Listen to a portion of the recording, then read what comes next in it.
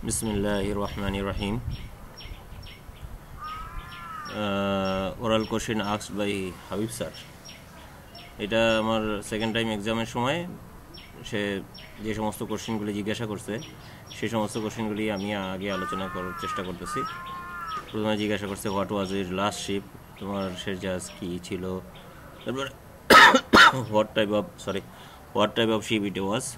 আমার এই জাহাজটি ছিল হচ্ছে chemical tanker, it was chemical tanker but carrying product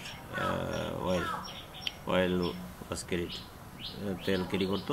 তখন জিজ্ঞাসা করলো কী কী ক্যারি করতো, আমি বললাম যে পেট্রোল, ডিজেল এ ধরনের প্রোডাক্ট ক্যারি করতো। তো উনি জিজ্ঞাসা করলেন যে ন্যাপথা ক্যারি করতো কিনা।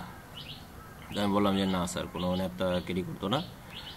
তো পরে জিজ্ঞাসা করলো যে হোয়াট ওয়াজ দ্য ইনার্টিং সিস্টেম কী ছিল। তো আমি বললাম আইজিজি ছিল, ইনার্ট গ্যাস জেনারেটর ছিল। আইজিজি সম্পর্কে একটু বলে নেই। আইজিজি হচ্ছে আমার জানা মতো যতটুকু যে মূলত দুই ধরনের, একটা হচ্ছে গ্যাস সিস্টেম আর একটা হচ্ছে এক্সজস্ট থেকে, সেটা ইনার্ট গ্যাস জেনারেটর হতে পারে অথবা ইনার্ট গ্যাস সিস্টেম হতে পারে। যেটা বয়লার আপটেক থেকে নেওয়া হয় সেটা ইনার্ট গ্যাস সিস্টেম হিসেবে সবাই জানে। আর একটা হচ্ছে ইনার্ট গ্যাস জেনারেটর, যেটা নিজেই ফায়ার করে নিজের এক্সজস্ট থেকে জিনিসটা এক্সজস্ট স্মোকটা ইউজ করে। আর একটা হচ্ছে নাইট্রোজেন কম্প্রেসর এর মাধ্যমে, নাইট্রোজেন কম্প্রেসর ফিল্ট্রেশনের মাধ্যমে এটা কম্প্রেসরের থেকে অক্সিজেনকে দূরীভূত করে শুধুমাত্র নাইট্রোজেন দিয়ে করা হয়। আর একটা হচ্ছে বোতল থাকে, CO2 রুমে যেরকমভাবে ফিক্সড এক্সটিংগুইশিং বোতল থাকে, এরকমভাবে নাইট্রোজেনের জন্য আলাদা কম্পার্টমেন্ট থাকে, আলাদা বোতল থাকে। সেই বোতলে গ্যাস চার্জ করা হয়, রিফিল করা হয়। তো তার থেকেও এই ইনার্টিংটা করা হয়। তো কেমিক্যাল ট্যাঙ্কারে নাইট্রোজেন অনেক সময় ইউজ করা হয়, আইজিজি সিস্টেমে ইউজ করা হয়। এরপরে উনি পরবর্তী কোশ্চেন জিজ্ঞাসা করলেন IgG system how will you confirm the performance. IgG সিস্টেমটা অ্যাকচুয়ালি অক্সিজেনের লেভেলটা লো করে। তো আমার স্মোকে অক্সিজেনের লেভেল কতটুকু আছে, এটাই আমার আইজিজি সিস্টেমের পারফরমেন্স। এরপরে আরেকটা হচ্ছে যে আমার স্মোকে কোনো অ্যাশ যাচ্ছে কিনা বা ব্ল্যাক স্মোক যাচ্ছে কিনা, এগুলিও কনফার্ম করা। যে ড্রেইন ওয়াটার থেকে স্যাম্পল নিয়ে আমরা যে ড্রেইন ওয়াটারটা যাচ্ছে সেটাও দেখা যেতে পারে যে স্যাম্পলটা কি ব্ল্যাক কিনা। যেই আইজিজিটা আছে স্ক্রাবারের মধ্যে ডেক মেইনে যে ডেকসিল থাকে, ডেকসিলের ওয়াটারের কী অবস্থা বা সাইড গ্লাসের কী অবস্থা, ওটা দেখেও মোটামুটিভাবে বোঝা যায় যে আমার স্মোকটা কীরকম যাচ্ছে, কী কালারের স্মোক যাচ্ছে বোঝা যেতে পারে। তা আমি বলছি যে অক্সিজেন লেভেলটাই মূলত এখানে দেখা যায়। তারপরে উনি জিজ্ঞাসা করলেন যে how much oxygen should be maximum for IgG. 5%, maximum, minimum হচ্ছে 3%।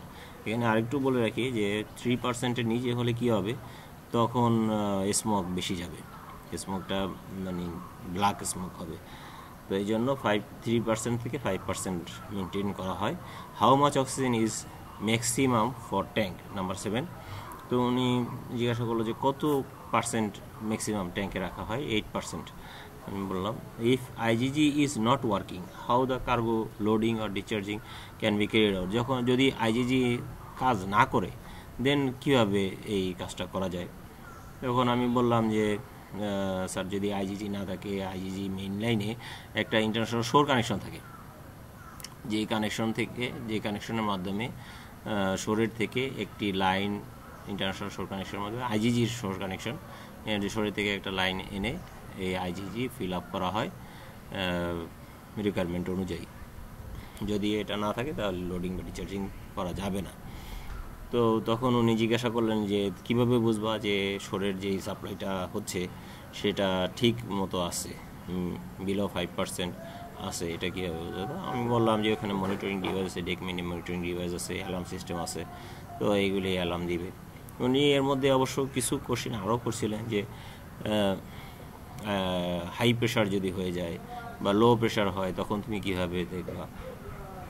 লো প্রেশার ডিভাইস বা প্রেশার মনিটরিং সিস্টেমটা কীরকম, সেটা কি ইলেকট্রিক্যাল না নিউমেটিক্যাল। তো আমি বললাম যে মোস্ট প্রবাবলি নিউমেটিক্যাল, আমি এটা তেমন একটা জানতাম না।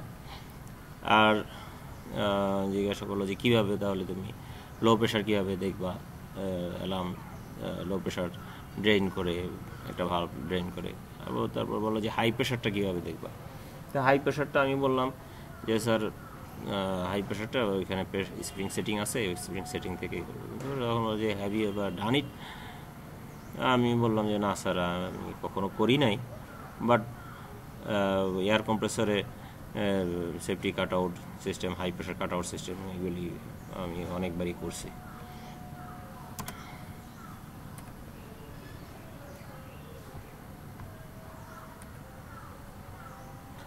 দেন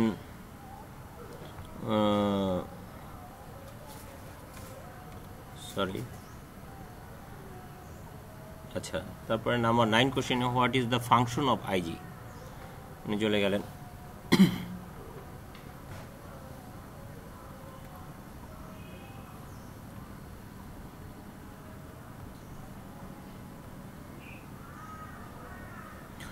নাম্বার 9 কোশ্চেন দেখতে পাচ্ছি আমরা, জিজ্ঞাসা করলেন যে what is the function of IG. তো আমি বললাম যে অক্সিজেন লেভেলকে রিডিউস করা function of IG.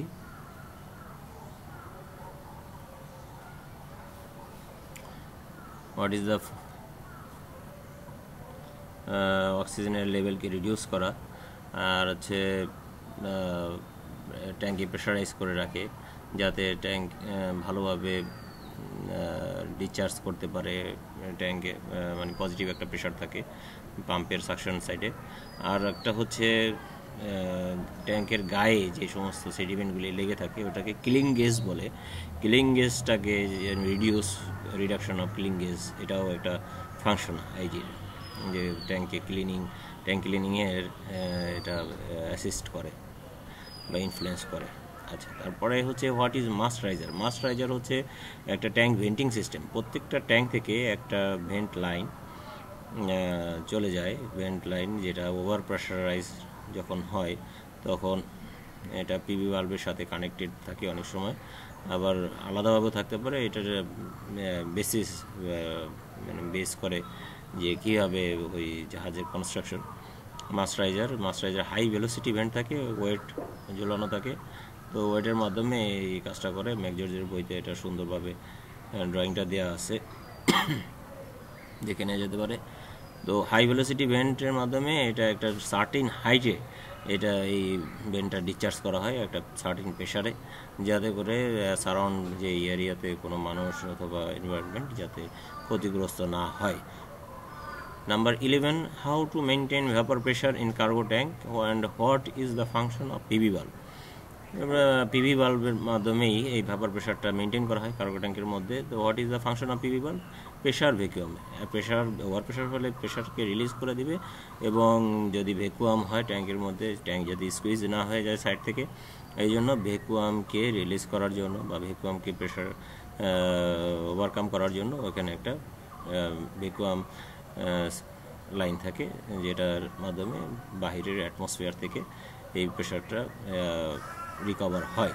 What is the pressure setting of pressure side and vacuum side? Pressure setting of pressure side and vacuum side আমি বললাম যে স্যার 10 কেজি অ্যাবভ 10 কেজি 17 বার এরকম থাকে, আর ভ্যাকুয়াম সাইডে বিলো 1 বার, এটা 0.07 বার এই ধরনের থাকে। তো উনি জিজ্ঞাসা করলেন যে এটাকে কি অ্যাডজাস্ট করা যায় না অ্যাডজাস্ট করা যায় না, যে it is adjustable. What kind of life boat your last sheep পসেসড? আমার জাহাজে লাইফ বোট কী ধরনের ছিল? আমার জাহাজে লাইফ বোট ফ্রি ফল life boat, enclose type life boat ছিল, এটা বললাম। তো উনি জিজ্ঞাসা করলেন যে in free fall life boat what is mock release system? Mock release এটা হচ্ছে রিলিজিং সিস্টেমটা কীরকম থাকে, ফ্রি ফল লাইফ বোটে রিলিজিং সিস্টেমটা কীরকম থাকে, এটা আমি একটু বিশদ বর্ণনা আছে। তো থার্ড লেকচারে ইনশাআল্লাহ আমরা এটা কমপ্লিট করব।